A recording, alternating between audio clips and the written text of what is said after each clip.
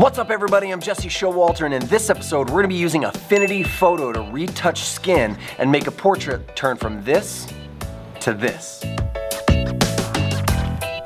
Pretty cool, right? Stick around. Today I'm going to share with you my 3 favorite tips on how to do skin correction to do them fast and effectively. And the first method starts with separating the frequencies. Built into Affinity Photo, we have the ability to separate frequencies, and what that's doing is it's like basically imagine you're taking your photo and laying it down and then ripping it apart kind of 3-dimensionally into these layers, and the upper layers are going to have a lot of the fine detail and the bottom layers are going to have some of the lower amounts of detail and some of the color. It makes it really easy in Affinity Photo. We just want to unlock the layer, go up to, well, first we want to select the image just like that, and then we want to head up to frequency separation, and it's going to bring up our frequency separation kind of modal, okay?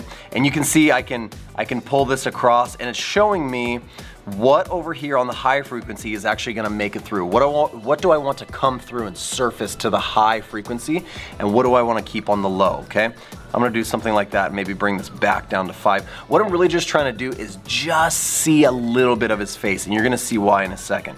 I'm going to press apply, and it's now cut that image, you can see, into 2 different layers. We have high frequency and low frequency. But now what I can do is I can cut out some of the kind of the imperfections in that low frequency and then still keep some of that detail on top. It's like a crisp layer on top of a fixed soft layer. That's what we're going for. So that was step number 1, is just to separate frequencies.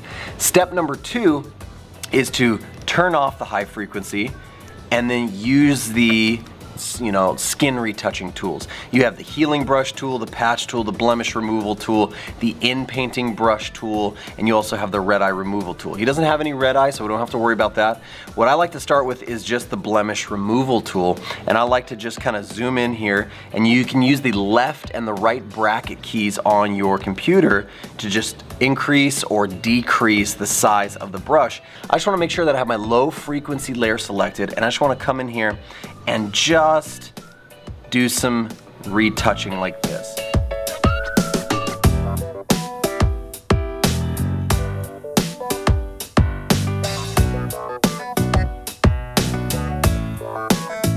And that is step 2. So we've gone ahead and just done a little bit of blemish removal. So we're going to head now back down to the low frequency, because the low frequency is where we want to do the majority of our editing.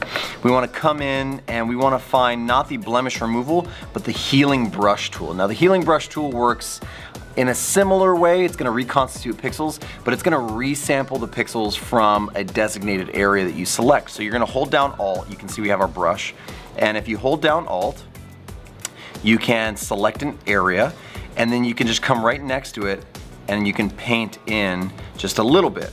So what you don't want to do is paint up, for instance, over the eye, or go too high right here and start painting in the eye, because now you're going to put eyeballs everywhere. So that's really funky.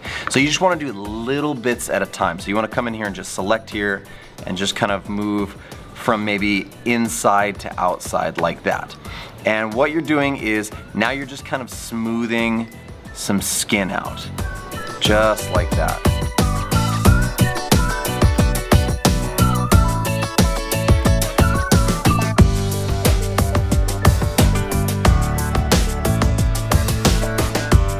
So now you can see we finished doing just a little bit of work using the healing brush tool, and we're going to drop the high frequency back down on it.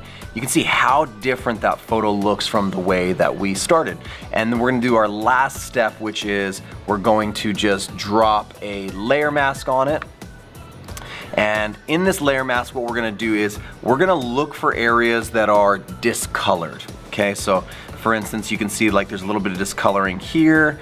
There was a little too close to the eyebrow for me to get in there and spot retouch.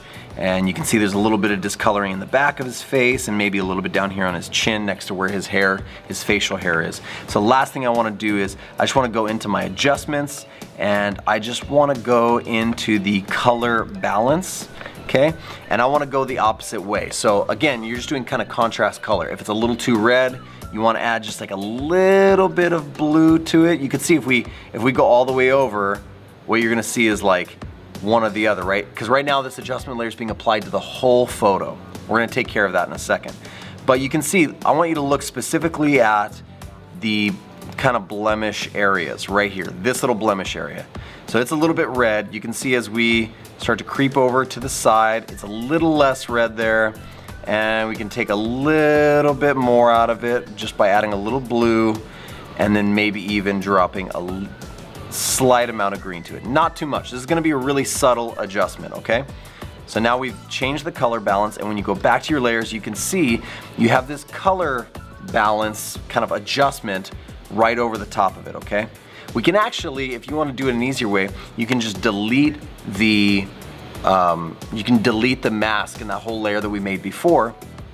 You can just have the color balance adjuster, so you can see when I turn it on or off, we don't want to take away the warmth from his skin, but we do want to counteract some of the redness in those splotchy areas. So the last thing we're going to do is we're going to put a layer mask on that. We're going to take our brush, okay, we're going to make sure that the brush is set all the way to hard and opacity all the way up, and we're going to make sure that it's on black, okay? And what we're going to do is just paint it out of there. You can see it went from that real cool blue color that we had before, and now we've painted everything out of it. There's nothing left of that adjustment layer sitting on top. Well, now what we're gonna do is we're gonna flip over to the white color, bring our brush down, and we're gonna grab a softer basic brush. So you go into your basic brushes and a softer one, and you're gonna just drop that down, and you can even just drop the opacity down a little bit. And what we're gonna do is get in real tight here in these blemish areas, and we're just gonna paint them in a little bit, okay? Just a little bit. So you can see how it went from red to like more just neutralizing the color.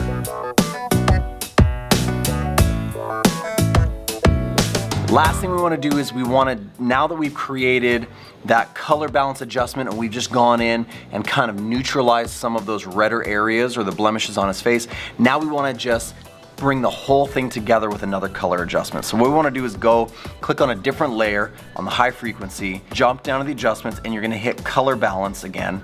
And now we have a new color balance layer. We're going to bring that whole thing above everything, and we are going to just bring up a little bit of the warmth. And now this is really subjective. It's how you want the photo to look. You could want the photo to look really, really cool like that. I'm just gonna do like a little bit more of like a warmer look. So you can see it was a little bit on the green side, right? And now I'm lifting the whole thing to be a little bit on the bluish red side. Now, here's what you see when it comes to that. I'm gonna zoom in.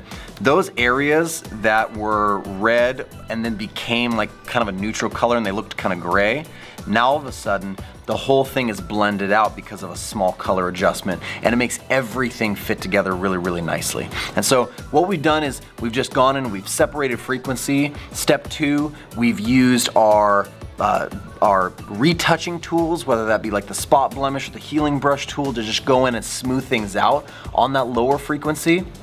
And then the last thing we've done is we've used color and color adjustment layer specifically with some layer mask kind of work in there just to neutralize color and then bring an overall color. And so frequency, retouching, color. Those are the 3-step process, and you can do any of those or all of those when it comes to retouching photos in a simple way.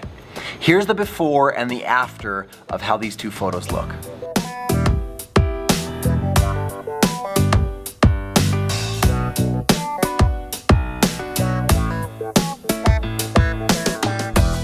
I hope you guys enjoyed this video. Let me know if you have any questions down in the comments, and I will actually leave a link to the photo, the free stock photo that I used in this project, and also the project file for you to download in the description. If you found the video useful, maybe think about giving it a thumbs up and subscribing to the channel. I like to do a lot of stuff about design and development and software kind of tutorials just like this one. I hope you guys are making amazing stuff. I hope you're designing amazing stuff. I'll talk to you guys soon. See you later.